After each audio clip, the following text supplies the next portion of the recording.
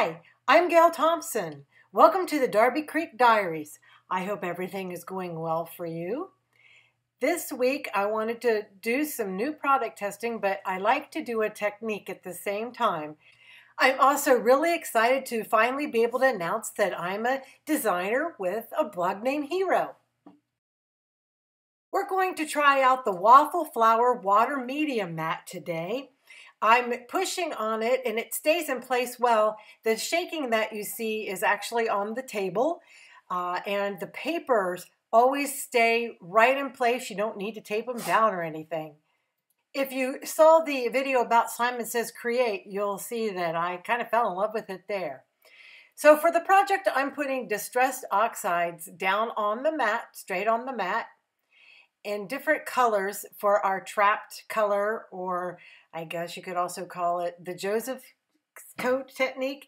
This is really an old technique, but it seems to be resurging. All of a sudden, I just saw Jennifer McGuire's video, but I'd already done all this video first. I just hadn't had a chance to publish it.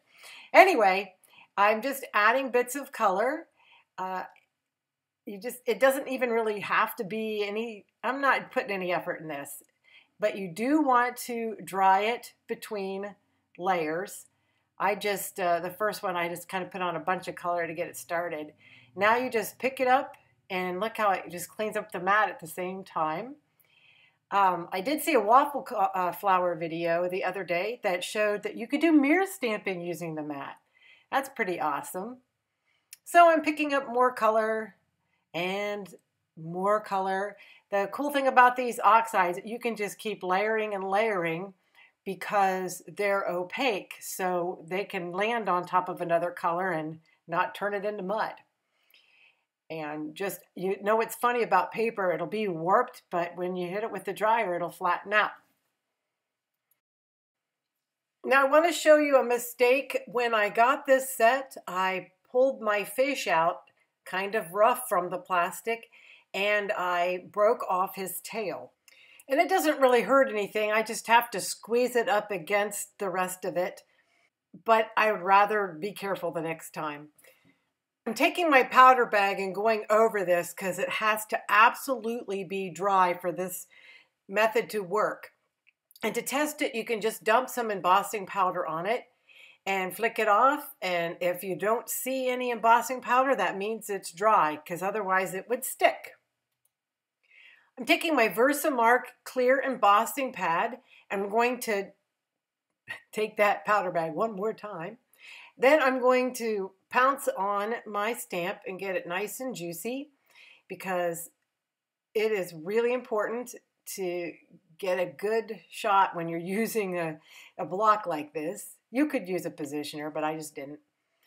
And you can't see it, but this is the middle of the goldfish set. There's a color layering set, and this has the most detail, so that's what I used. There you can kind of see him there, down at the bottom left.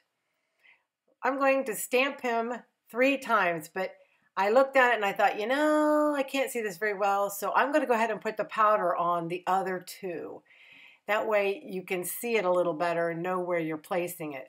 I didn't really know where this card was taking me exactly, so we just went with it, and I just found a place to put a 3rd one. I wasn't sure. I thought maybe I might even die cut them, so I really didn't know what I was going to do. Lots of times my projects take on their own little life. So we just put in this one last impression, and now we have it all powdered. Get your heat tool good and hot before you bring it to the paper. It helps with warping, and you can't overheat embossing powder, and it'll start to sink back into the paper, which I had happen to me there up on the left. You can kind of see it, but I cut that out.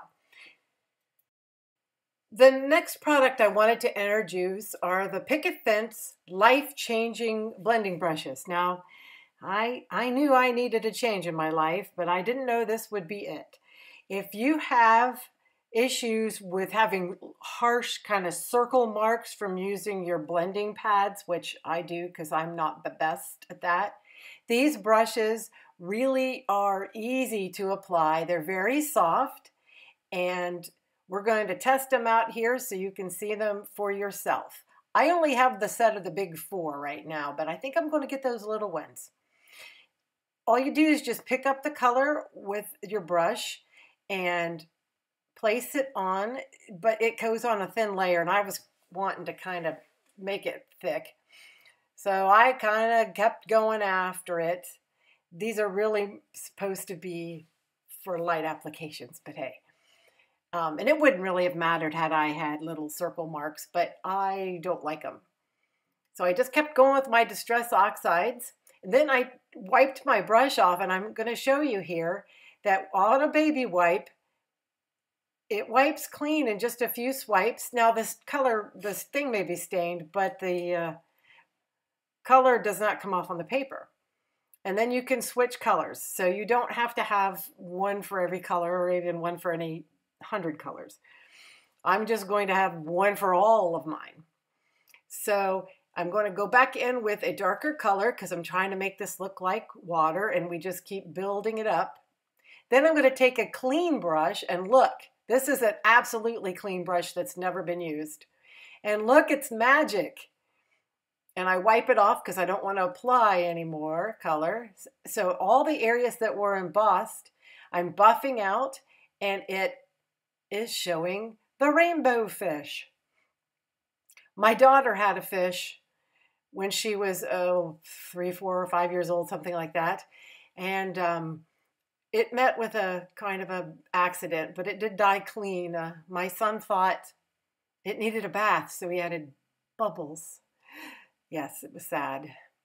Anyway, I have all these fish buffed out, and I'm just, wiping to make sure that, because I still wasn't trusting it. But boy, they do clean easy, even if it stains the brush. Then you just take a baby wipe and a little water, and the mat wipes up clean. I like that it's white. It doesn't reflect the light from my video lights. My Tim Holtz mat, it's glass, and I have a little bit of issue. Anyway, the final product I wanted to show you are Nuvo Dream Drops. This is Supernova, and the closest thing I can find is Fairy Wings. I got this in a kit, and I guess this exact color isn't out yet, but the Fairy Wings is very close. And I just rubbed it on the edge of my panel because I'm going to be layering my fish on top of that. Then I wanted to show you kind of what it looks like on Vellum. It's, nice and shimmery. And this is so easy to apply. And look at this. Is this to die for? It's just gorgeous on black. And then I wanted to show you what it looked like if I just placed it on top of the water. And this is on flat black cardstock. And then this is on, it's called Black Velvet cardstock. And it's kind of neat. And look, it turns into several colors depending on the angle. And I'm taking my Hero Arts Vellum strip that I printed off, I stamped off camera, and I'm just centering it up because I'm going to fold it behind the panel.